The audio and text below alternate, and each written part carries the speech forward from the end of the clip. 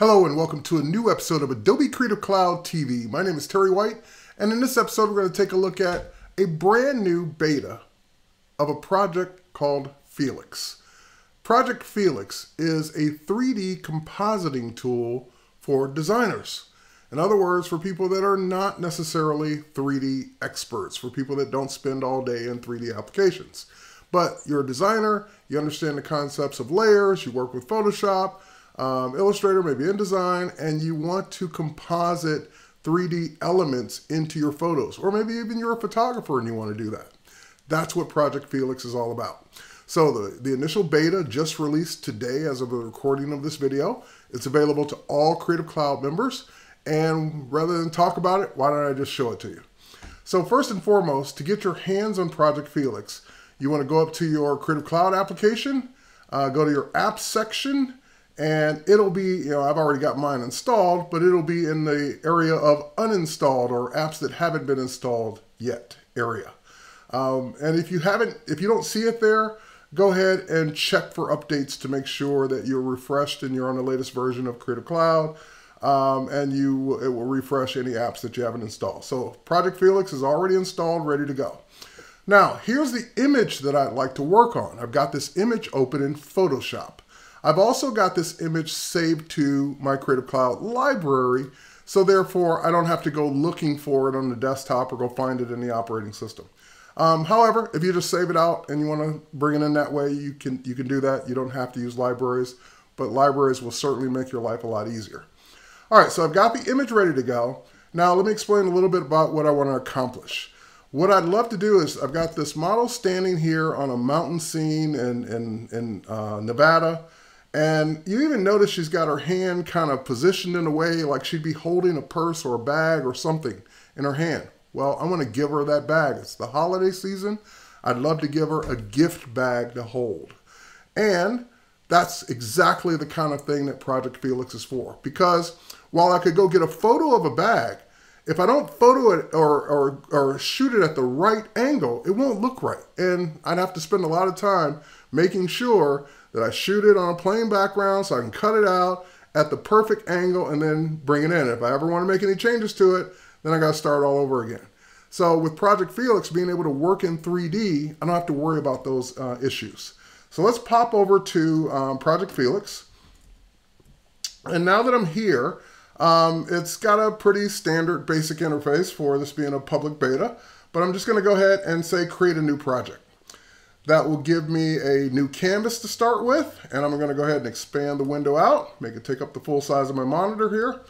And the next thing it's asking me for is either to bring in a 3D object, which as you can see, there's a library of 3D objects built into the application.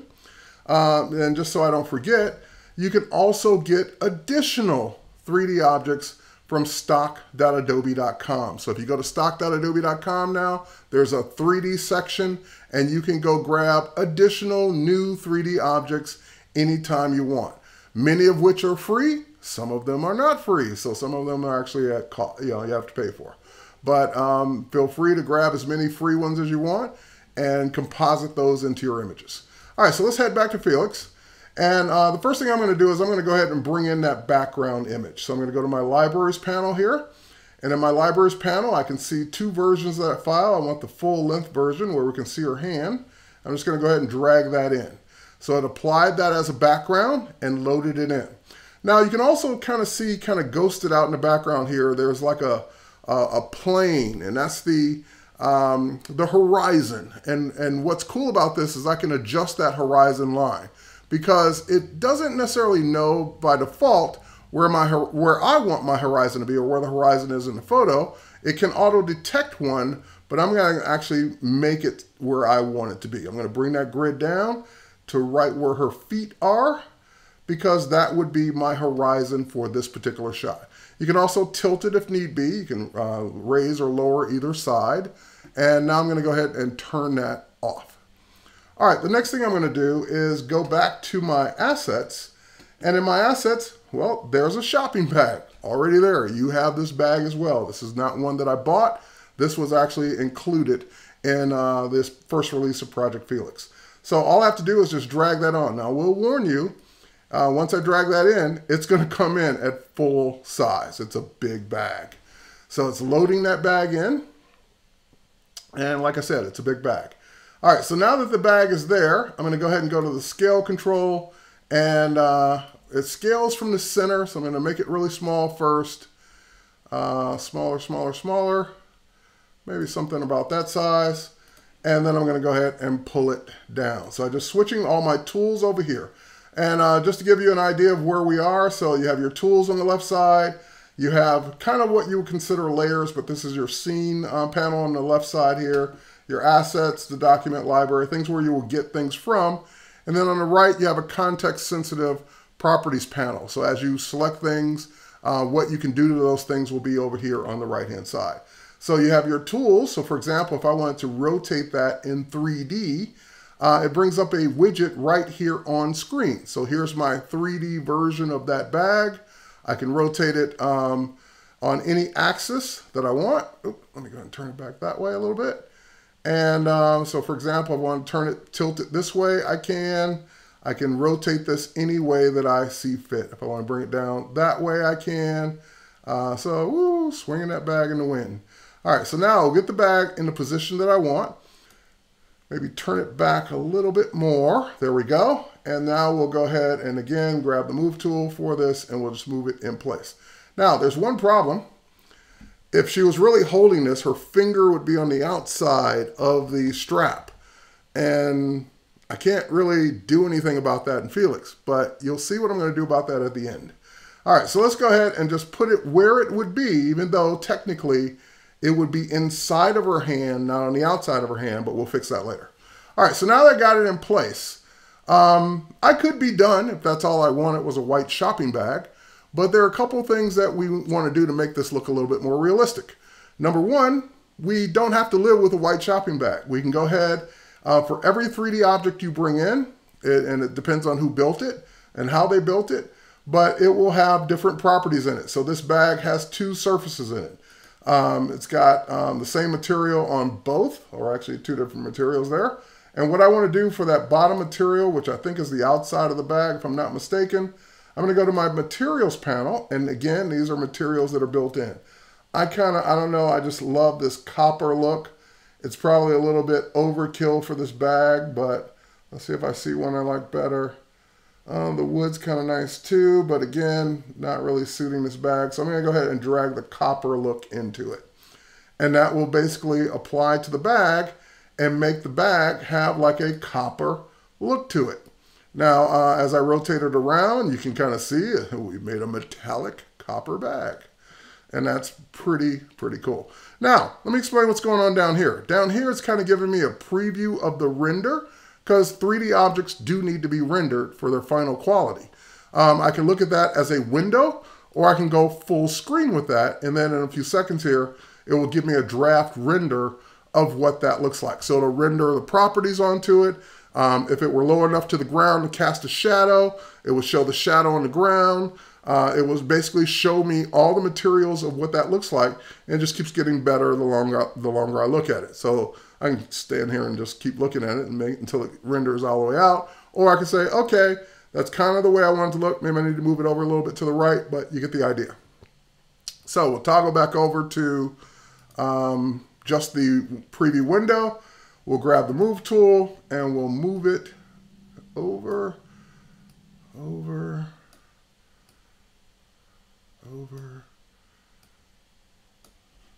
not moving the right thing here. There we go. Didn't have the whole object selected. There we go. Move it over and down just a little bit. Right there. Now, again, I could be done. I could say, great, I've added a copper shopping bag to this. I've changed the materials, but there are a couple more things I want to do. What if you wanted to put something, you didn't want just a material on the bag, you wanted to actually put your own asset on the bag. So for example, if we go back to Photoshop, I've got a Photoshop file here. It's a graphic from my holiday gift guide. And I'd love to put that actually on the bag. Now, since that bag only had two surfaces, one being the bag itself, the other one being the strap, if you put a logo on it it doesn't know it's a logo. It's going to wrap the logo around the whole bag.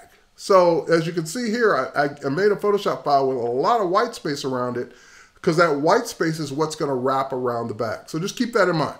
All right, so now when we head back over to Felix, what I'm going to do is select that material one more time. And what I can now do is just go over here to the base color, and I can click on this image icon, and I can go get my own texture just by clicking the folder. So when I click the folder, that will let me go out and find the one that says, you know, holiday gift guide with white space. That's the one I exported out as a JPEG. And I can bring that in, and there it is. It put it right on there. Now, if I said, hey, I wanted that to be a little bit more centered on the bag or lower, then I'd want to go back and add more white space to the top of that image. So that's the way it works. You don't really get a way that I know of to position it in here once you've applied it. But good enough. Now it looks totally, totally fake. The reason it looks totally, totally fake is because it's a solid white bag with no context of where the scene is. In other words, it's not bringing in any of the properties for where that desert scene is. If that was a white bag, especially one that was kind of shiny and reflective, it would be taking on some of that color of the surrounding area. So one of the coolest things I like about Felix is the ability to go to the background. Now this is the photo, and I can create a light from the image. In other words, instead of me trying to figure out what lights would look best shining on that bag, why don't you turn the image into a light for me? So once I do that, it will not only create a light from the image, but it will apply it and light the bag accordingly, and everything else in the scene for that matter. So there we have it. And now I've got a more realistic looking color of the bag. Now I can go back and I can go back to that material, and I can choose, for example, maybe it's not as metallic. I can bring that down. Maybe the density is a little higher or not. I can adjust that. I can adjust the translucence of it or not. So if I thought it was a little too gold, I can bring it down. But you can even see in the little part that's flipped up, it's even reflecting some of the blue in the dress onto the bag.